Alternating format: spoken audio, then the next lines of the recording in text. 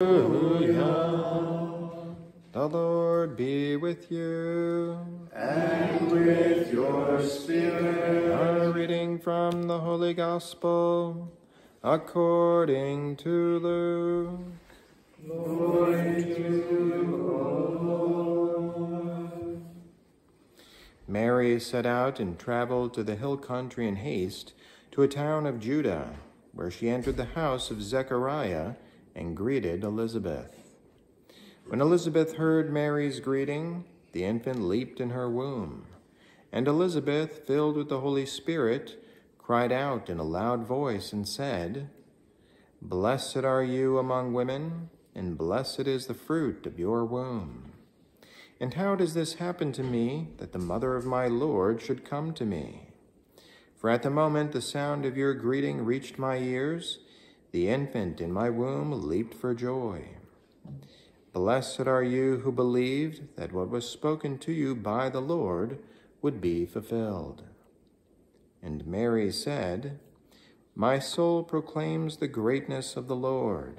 My spirit rejoices in God my Savior, for he has looked with favor on his lowly servant.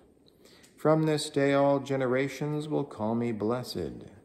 The Almighty has done great things for me, and holy is his name.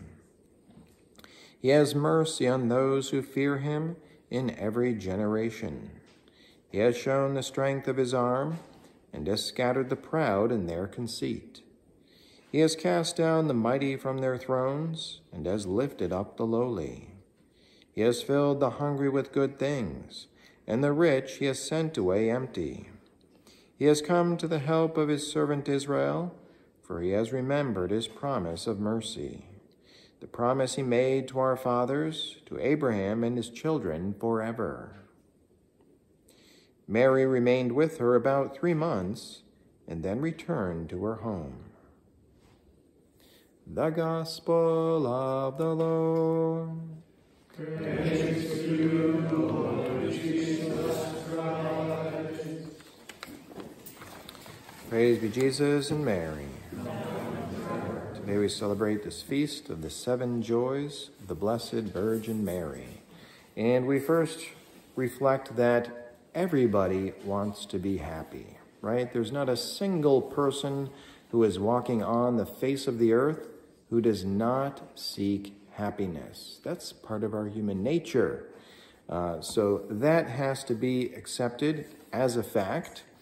And what we should do in seeking that happiness is we should turn to the Blessed Virgin Mary, our mother and teacher in the Spirit, because she will teach us how to be happy, how to find that happiness that all of our hearts desire. We learn from Our Lady. What does she say in the Gospel? She says, "My spirit rejoices in God my Savior." So we see that Our Lady's joys have the Lord as their source. Every single one of her joys is in the Lord. And this is not surprising. This is also affirmed by sacred scripture in St. Paul's letter to the Philippians, chapter 4, verse 4. He says, "Rejoice in the Lord always." And the fathers and doctors of the church, in commenting on that, they note that we can and should rejoice in the Lord, not in the world. Now this is the great deception, because I would say the vast majority of humanity is seeking to find their joy in the world and the things of the world. But the scripture says, "Rejoice in the Lord." Our Lady, by her own example and testimony, "My spirit rejoices in God my Savior." That's where we should be seeking to find our joys, in the Lord. And notice, not just sometimes, but always. Rejoice in the Lord always. Now you might scratch your head and say, well, there's 7 joys of Our Lady, but there's also 7 sorrows. Was she still rejoicing in the midst of those sorrows? And the answer is actually yes. Rejoice in the Lord always. How do we deal with sadness? Again, St. Paul explains this in his letter to the Romans, chapter 12, verse 12. He says, rejoice in hope. Rejoice in hope. So we need to remember that in the moments of sadness, that we can still rejoice in hope. Because joy is not merely a fleeting emotion, but it is a deep-rooted assurance in God's promises and his presence in our lives. So his promises, that's what we are hoping for, the fulfillment of his promises, namely eternal life. So in the midst of life's sadness and sorrows, we look to eternal life where our hope is, right? And in hoping for eternal life, we can experience joy, right? Even in the midst of life's trials.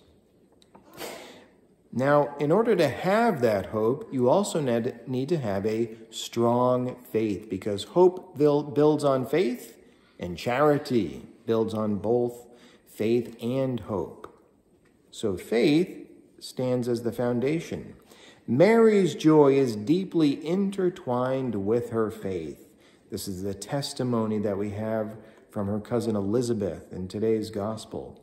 She believed in the fulfillment of God's promises when Elizabeth proclaims, "Blessed is she who believed that there would be a fulfillment of what was spoken to her by the Lord."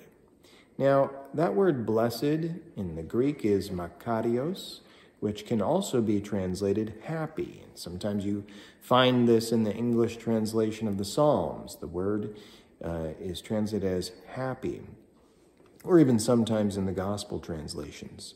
So Our Lady, happy is she who believed that there would be a fulfillment of what was spoken to her by the Lord. This is the faith that we have to have, that the Lord's words are true. We can believe in them with a rock-solid faith and build our lives upon them. That's another way that our happiness will be assured, both in this life and in the next. Now, lastly, I just want to mention that there is a missionary aspect to our joy. This is what Pope Francis teaches us in his encyclical, The Joy of the Gospel, that there is a missionary dimension to it, that it calls for a renewed commitment to evangelization, urging Christians to share the joy of the gospel with everyone, because joy is not only a personal experience, but also a communal mission. And again, we see this in the example of the Blessed Virgin Mary. That first joy when she received the Lord in her womb at the Annunciation, what does she then go and do? As we read in today's gospel, she visits her cousin, St. Elizabeth. She shares that joy of the presence of the Lord with her cousin and St. John the Baptist, who leaped in her womb, in the womb of Elizabeth, filled with joy. So this is what Our Lady does. As she receives the Lord, she brings him to other, along with the joy that the presence of the Lord brings. This is what we are also called to do. And so finally, I like these last words of Pope Francis when he says, "Alongside Mary, joy expands, because where Mary is, there we also find the Lord." So anybody who is struggling with sadness, depression, loneliness, and these type of things, seek your happiness where it can be found, in the Lord and alongside Mary. In the name of the Father, and of the Son, and of the Holy Spirit. Amen.